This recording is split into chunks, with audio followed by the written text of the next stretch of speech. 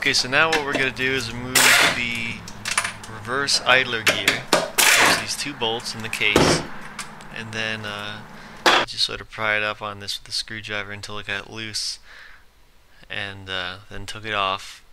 And then the reverse gear you could just slide, you could just push off, it's not being held in by anything. There we go. Okay, so now we're moving on to the main shaft. There's a snap ring on this. Take the snap ring off with some snap ring pliers, and then remove the bearing. And we have another little teeny snap ring on the other side of the main shaft. Take that off. Then you can remove these this thrust washer and thrust needle bearing, and removing the two O-rings on the front to sort of help take things off. We have to replace them anyway. We'll replace them later. There's the thrust needle bearing. Next we have fourth gear, and then we have the another needle bearing, and then the fourth gear sort of sleeve, and then we have the second and fourth clutch hub, and that right there is the second gear that's still attached to it. The second gear side of the hub has two little prongs in the middle. This is the fourth gear side. We're going to take this snap ring off. You see how in the middle there's no two prongs. Take the edge snap ring off, and then the clutch plates, the clutch discs and the steels come right out. There's a little spacer washer right there, and the top, and there are the clutches and steels. They were pretty burnt up.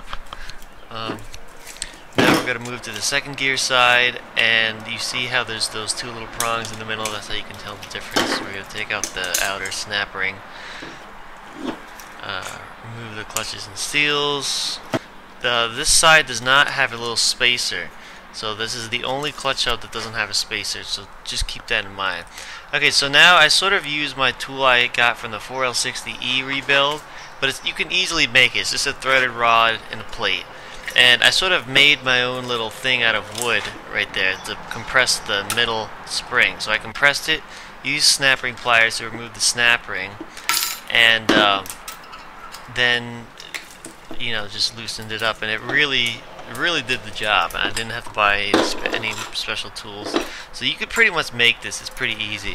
So there's the spring and the washer, or the snap ring, I mean.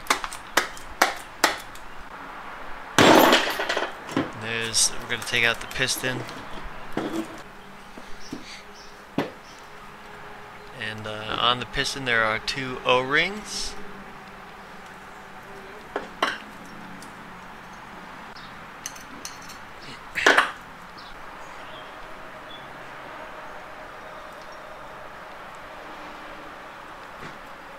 Place the outer O-ring and then the inner one.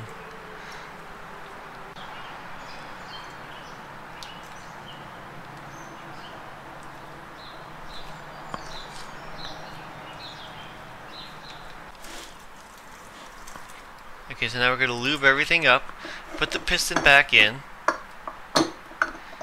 do it pretty gently. I like to twist it as it goes in. I don't really do it so much for this one, but the other ones I do. So, let's press gently on both sides so it goes in evenly, and there we go. So now we're going to recompress the spring and the little spring top where the snap ring holds in. Now this is where it got kind of tricky. This tool was kind of bending, and I was afraid it was going to break, and I didn't want it to break under that much pressure, so I put a big C-clamp on it to hold it. But then I put the C-clamp too low, and it was sort of pushing the wood blocks too close together, and I couldn't get the snap ring off, so then I had to take off the C-clamp and sort of push back the wood and get the snap ring off. It was definitely, I mean, if you're going to do this, make a better tool than I did, or buy the actual tool. But after this, it worked out great. I sort of made it, that was sort of a dry run to get all the kinks out. So anyway, we're going to do the same thing to the other side. we're going to compress the little spring. That's the clamps in a really good spot where it's not going to push the two halves of the wood blocks together. Compress it, take off the snap ring. That one came off really easy. And then take it off. Remove the spring assembly in the middle. Take out the piston. Had to bang it against the table a couple times to get it out. And again, replace the O-rings. And if you notice that everything's, I clean off everything before I put the new O-rings on and before I put everything together. Just make sure you always just clean things really well. It's just a really good habit because there's a bunch of friction material left over just from use. So we got these two seals. And I lubed it up again. This time I'm going to push it in and sort of twist it in a little bit until it gets down, and then press gently on both sides like I did before. Make it evenly go down, and then I turn it. That's a good thing to do, is to press down and turn to make sure it's seated properly. So now we're going to compress the spring assembly again. Put the snap ring on. Make sure it's seated. Always make sure your snap ring is fully seated. You don't want it flying off during operation. Take it off. There we go. And now we're going to okay, so this right here is sort of a beveled washer. You see that beveled side? That beveled side goes towards the clutch hub. So very important you put that in the correct orientation. Now we have the clutches and steels. There's 3 clutches and 3 steels for every hub on this transmission.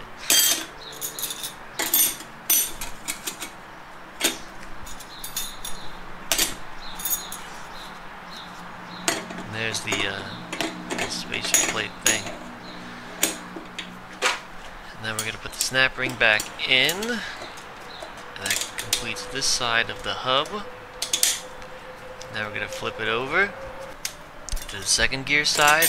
Remember, the second gear side does not have that little spacer, the little beveled spacer. It's the only clutch hub without the beveled spacer, so just make sure you take note of that. Putting the clutches and steels in, and then the top plate, and we got the snap ring.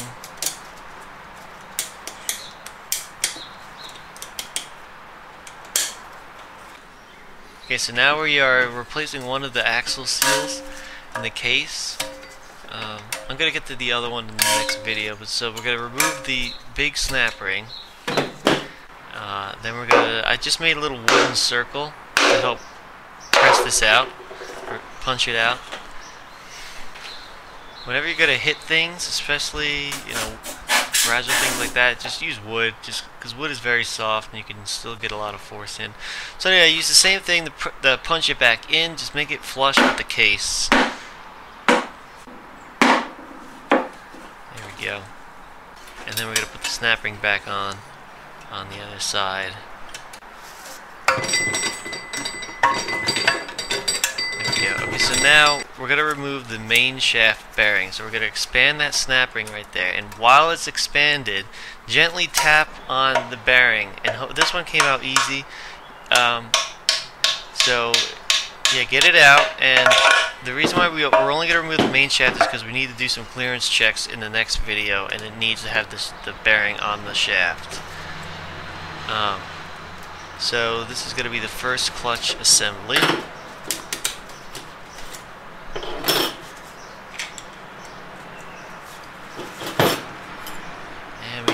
Beveled washer there, and the clutches and steels. These show normal wear. They have a little bit of blackness in the inner diameter. It's definitely not as burnt as the other ones were.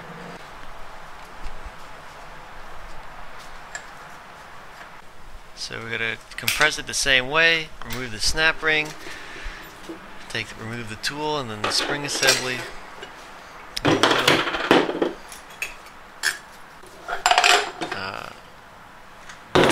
Take out the pistons by dropping it on the table a couple times, and and then remove the O-rings, inner and outer diameter O-rings. Put the new ones on after cleaning.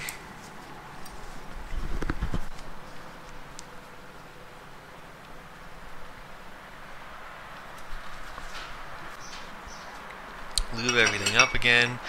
Put the piston back in the hub. Do a little twist to put it in. Gently press on the sides to seat it in. And then turn it to make sure it's seated correctly. And then we're going to recompress the spring. You know, after I really got the hang of using this little tool, and it was actually working very well.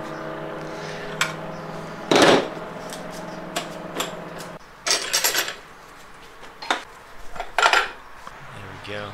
Alright, so now we have another beveled washer. We're going to put the beveled side towards the clutch hub. It's the same deal. And we got the clutches and steels. Again, there's 3 clutches, 3 steels for each hub in this transmission.